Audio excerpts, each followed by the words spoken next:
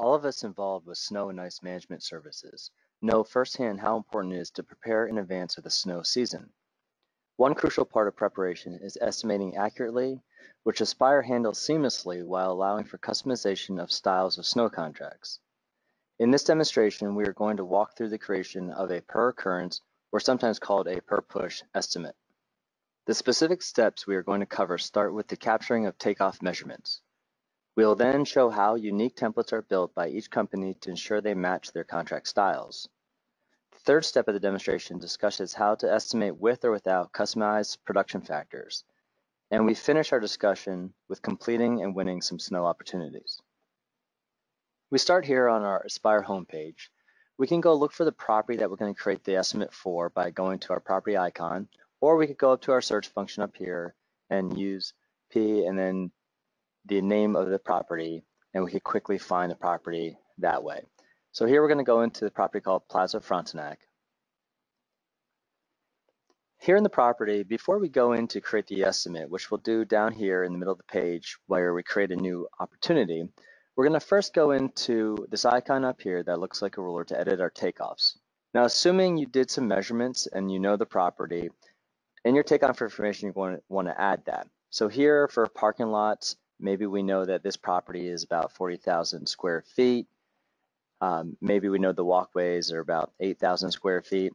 Whatever the details are, you can put those in here with your takeoff. This will save you a step during the estimating process, assuming you're using production factors. And then you simply hit save. Now we're ready to go create the opportunity. So we're going to use the little green plus sign here for the new opportunity. And we can see our different template options. So we go into our folder called Snow, where we have created a few different templates that every company can create their own templates that make sense for them. We're going to the one called Snow Management Contract for now. So inside my opportunity details, you can change the name to whatever makes sense. Maybe this is for the 2019-2020 snow season. The division automatically goes to snow. You can put wherever your anticipated close date when you're writing this proposal up, and then of course the start and end of the contract maybe goes from November through the middle of April. The one thing that's important here is we're using the invoice type here of per service like we discussed. Maybe there's also different contracts you have that are fixed payment for snow or time and materials. You can set it up however it makes sense for your contract and your customer. Down at the bottom, we have proposal description 1s and 2s. You put your terms and conditions in here, or possibly more details about the contract and the pricing, whatever makes sense for the type of format that you want to send and propose to your customers.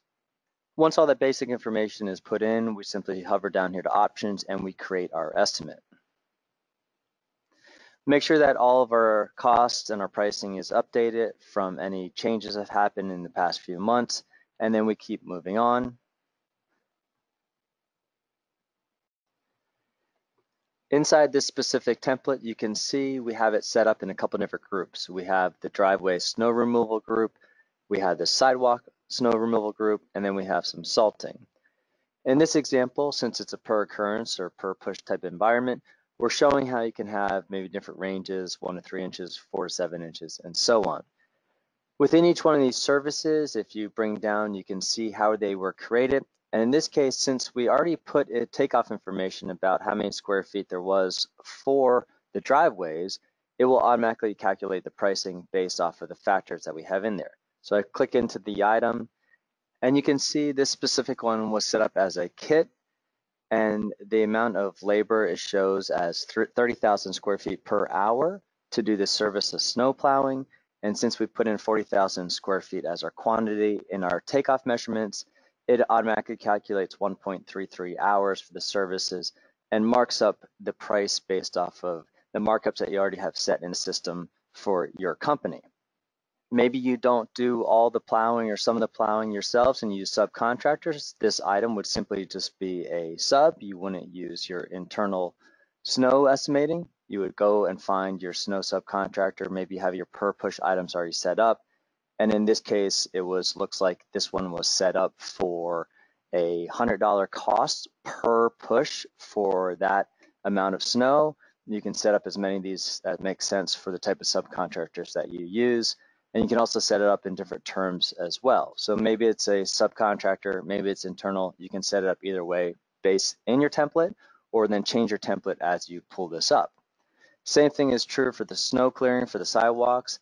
As you can remember, we put in about 8,000 square feet for our takeoff information. So there are production factors here, and it looks like there's 1,000 square feet per hour as a production factor. Therefore, this would take you 8 man-hours to complete this with the markup, so the unit cost $20 per hour, and then the markup price gives you your full extended price to your customer. Down in the salting group, you can see you can also do things a little bit differently. In this case, we have simply rock salt material alone as an item, and then our snow service labor as an item. So instead of using kits and production factors, you can just do it subjectively. I want about this many tons or this many hours or whatever the service is that you want in there, and you can estimate that way. So estimating has a ton of flexibility. You can create it specifically to what makes sense the way that you estimate and the production factors or no production factors that you use for your company.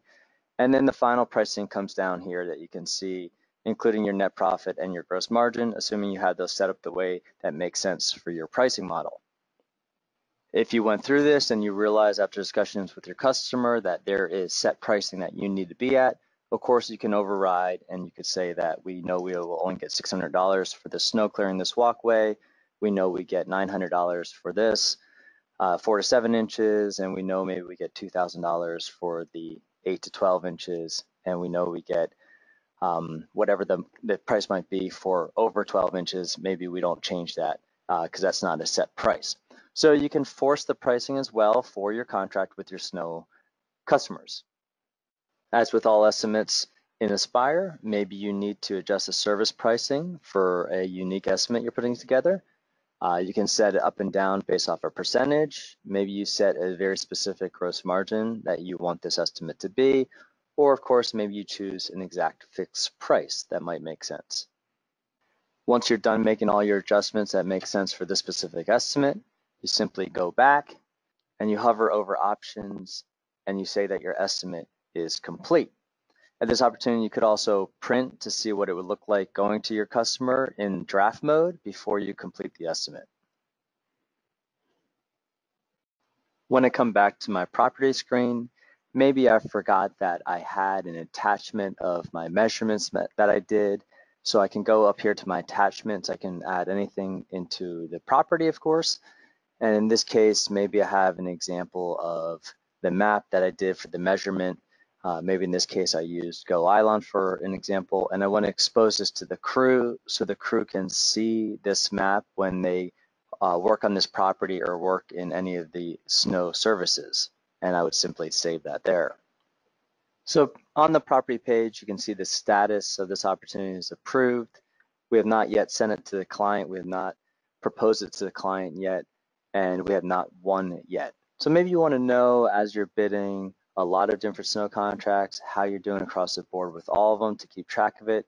And you come back to your main page to your opportunities. And in your opportunities, you can create some filters. In this snow estimating demo, I simply pulled up all my snow division contracts or opportunities, and I want to see what status they are. So that one we just created is approved. You can see ones that maybe were won or deliver or in the bidding status. You can see maybe their estimated value or their estimated gross margin or gross profit. And you can add other display items here as well. So you can track all your snow estimates very easily to see what status they are in, which ones you need to lock down, and which ones you have not created yet for this season. So again, this was a quick demonstration to show in snow and S estimating how we can use our takeoff data. Maybe you will use Go Ilon or some other way to get our measurements, how those measurements go into a unique template based off the contract styles that you work. We did a per occurrence or per push style, and then how you actually estimate with custom map factors, and then maybe how you estimate without custom factors, whatever is your preference. And then finishing, completing, and winning opportunities and tracking all your snow opportunities for the year is very easy to do within Aspire. We hope this helps.